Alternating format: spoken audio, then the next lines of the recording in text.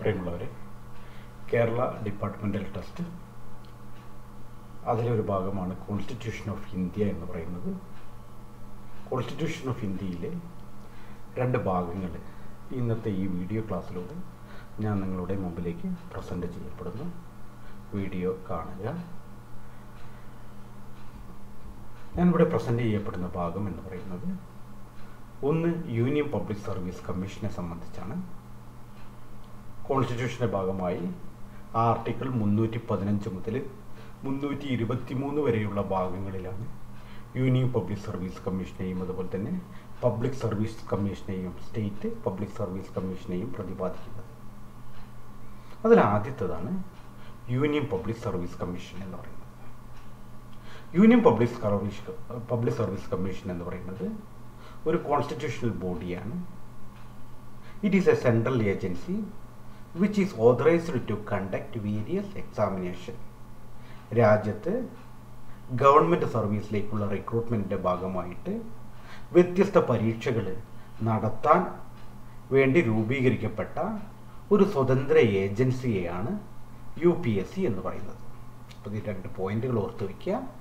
UPSC എന്ന് പറയുന്നത് is A constitutional body. It is A central agency which is authorized to conduct various examination. അടുത്തത് ഇതിൻ്റെ കോമ്പോസിഷനാണ്.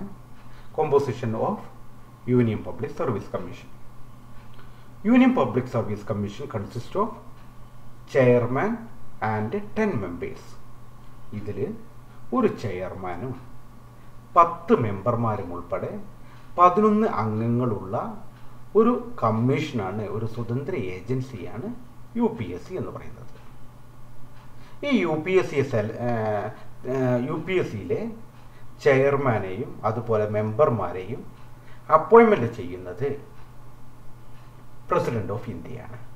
The president of India appoints the chairman and other members.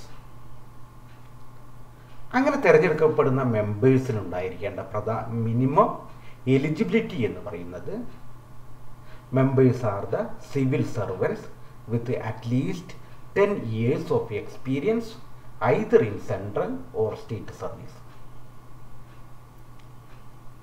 Central സർവീസിലോ state സർവീസിലോ civil servants ആയിക്കൊണ്ട് minimum 10 വർഷം service ഉള്ള ഒരാളായിരിക്കണം UPSCയിലെ member എന്ന് പറയുന്നത്.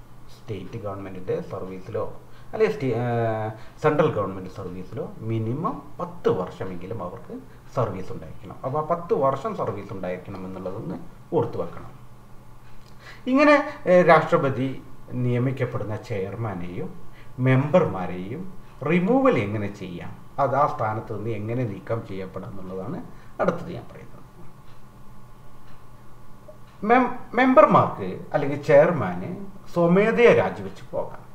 The members can submit their resignation to the President of India at any time.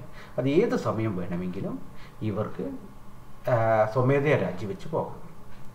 അല്ലെങ്കിൽ പ്രസിഡന്റിന് ഇവരെ remove ചെയ്യാം. Can be removed from the office by the president of India on the ground of misbehaviour or incapacity.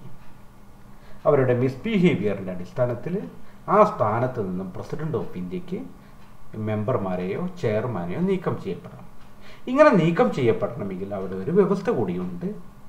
ഇവരുടെ misbehaviour supreme കോടതിക്ക് refer ചെയ്യപ്പെടേണ്ടതായിട്ടുണ്ട്. Supreme കോടതി കണ്ടെത്തി കഴിഞ്ഞാൽ findings നടത്തുന്നു. ഫൈൻഡിങ് നടത്തി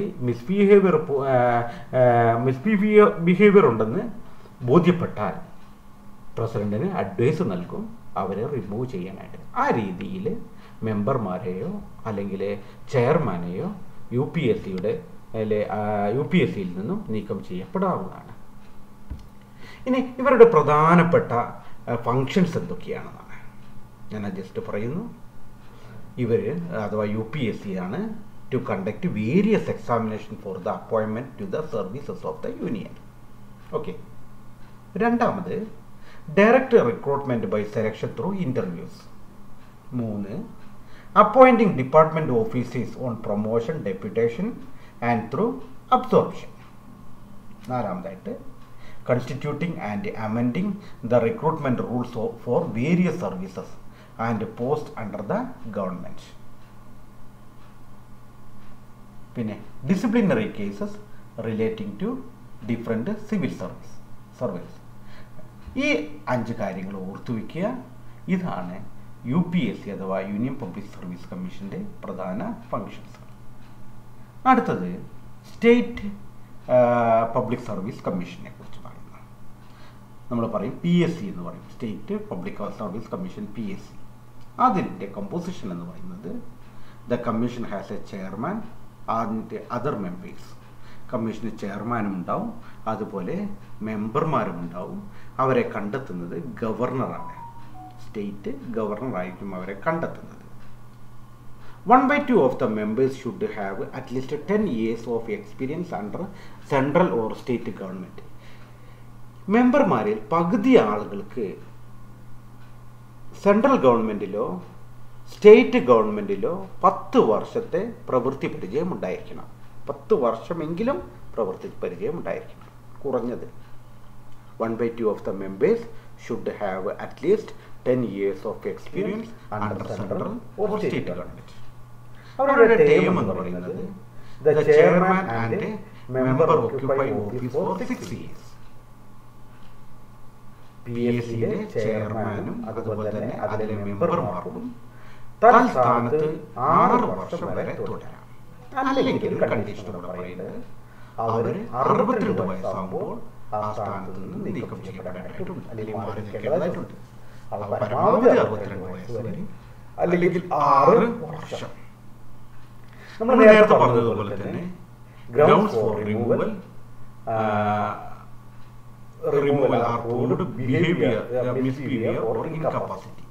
ഇവരെ നമുക്ക് മാറ്റണമെങ്കിൽ 2 കാര്യങ്ങളിലൂടെ ഇവർക്ക് മാറ്റാം. ഇവരുടെ മിസ്ബിഹേവിയറും അതുപോലെ ഇൻകപ്പാസിറ്റിയും പ്രൂവ് ചെയ്ത് കഴിഞ്ഞാൽ PSC ചെയർമാനെയോ അല്ലെങ്കിൽ മെമ്പർമാരെയോ ആ സ്ഥാനത്ത് നിന്ന് മാറ്റാനായിട്ട് സാധിക്കും. അത്തരം കേസുകളിൽ in this case president has to refer matter to supreme കോടതി. കാരണം അപ്പോയിന്റ് ചെയ്യുന്ന പ്രസിഡന്റ് റെഫർ ചെയ്യും. ഈ വിഷയം സുപ്രീം കോടതിയിലേക്ക് റെഫർ ചെയ്യപ്പെടും. സുപ്രീം കോടതി എന്ത് ചെയ്യുന്നു? Inquiry finds him guilty, then supreme court can advice removal. Okay, the advice is binding on president. അങ്ങനെ സുപ്രീം കോടതി അഡ്വൈസ് കിട്ടിക്കഴിഞ്ഞാൽ പ്രസിഡന്റ് ചെയർമാനെയോ മെമ്പർമാരെയോ തൽസ്ഥാനത്ത് നിന്ന് നീക്കം ചെയ്യപ്പെടും. ഇപ്പം ഞാൻ ഈ ക്ലാസ്സിൽ പറഞ്ഞ 2 പോയിന്റിനെ കുറിച്ചാണ്, 2 കമ്മീഷനുകളെ കുറിച്ചാണ് പറഞ്ഞത്. ഒന്ന് UPSC union public service commission, 2 state public service commission. Finance കമ്മീഷനെ കുറിച്ച് നമുക്ക് ഞാൻ പറഞ്ഞിട്ടുണ്ട്. ഇനി നമ്മൾ പറയുന്നത് ഇലക്ഷൻ കമ്മീഷനെ കുറിച്ചാണ് ഞാൻ അടുത്ത ദിവസം പറയാം. Okay, thank you.